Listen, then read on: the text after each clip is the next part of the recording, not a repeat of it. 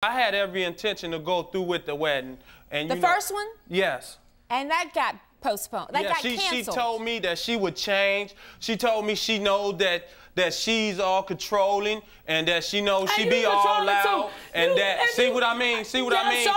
That she would change and she never changed. I tried to. You don't say how to change. You don't know about change now. If I live in Indiana, you live in Chicago. Johnson, if you all could have worked this out, hollering and screaming at each other wouldn't be necessary to be in the I tried not to. I tried. Then be quiet until I recognize you. Okay. Now, one more time. I tried to work it out with her, and I'm not trying no more. All right, so now we're down to the second wedding.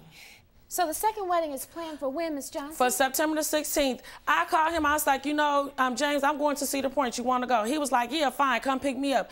I went and picked him up. We goes to Cedar Point. After we comes back from the park, we at the hotel. He was like, you know, Cindy, I do love you, and we are going to work this out. As soon as we get back to Indiana, we going right down there. We're going to file for our marriage license. We're just going to get married as the justice of the peace. I'm like, fine. No, that's what she wants. No, she want to try to pressure me to get married to her.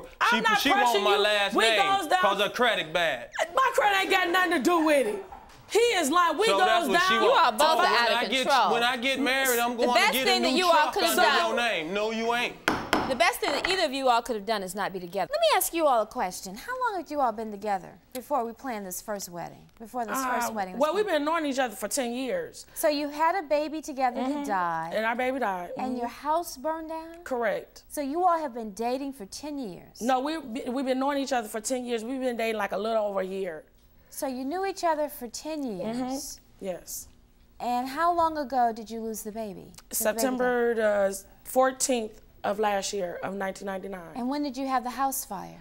It was in December 7th. So you all have really been through a lot. Right, and he always said that he was going to get counseling for us to work it out. And he always talking about, I'm controlling, but I'm not controlling. He was always cheating on me and lying. That's what she assumed. That's the reason why I was doing the things I was doing. I wasn't even doing nothing but yelling with him. Ask her, did she ever catch me cheating on her? She assumed. We was calling my phone, cussing me out. He don't want you, he want me. Enough.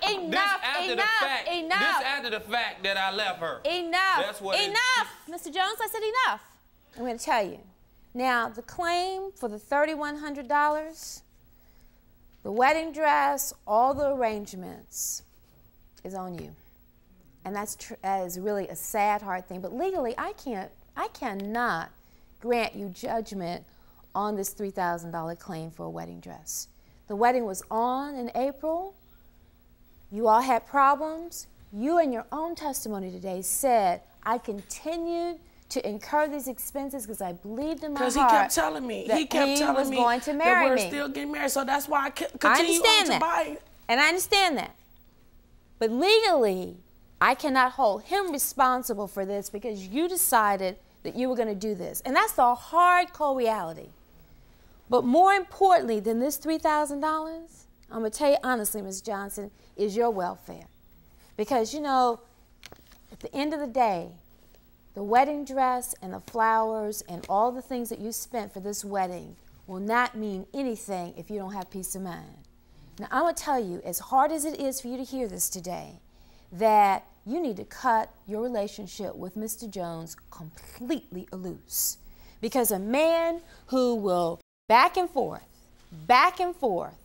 through all the tough times of you all losing a child, of you losing things in a house fire, of a wedding that's on and off and on again, and you aren't clear as late as Tuesday, a few days ago, about what the status of this relationship is, you need to cut him loose.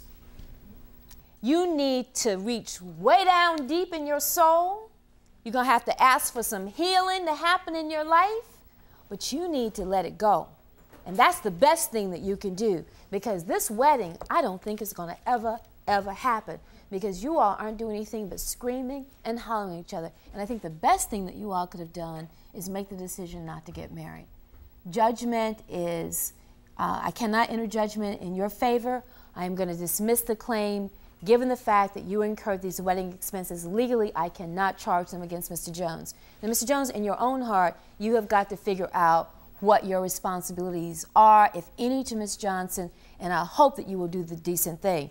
But I think you all need to either get into some serious counseling or you need to sever the ties completely as of now. Nothing further. Will stand adjourned.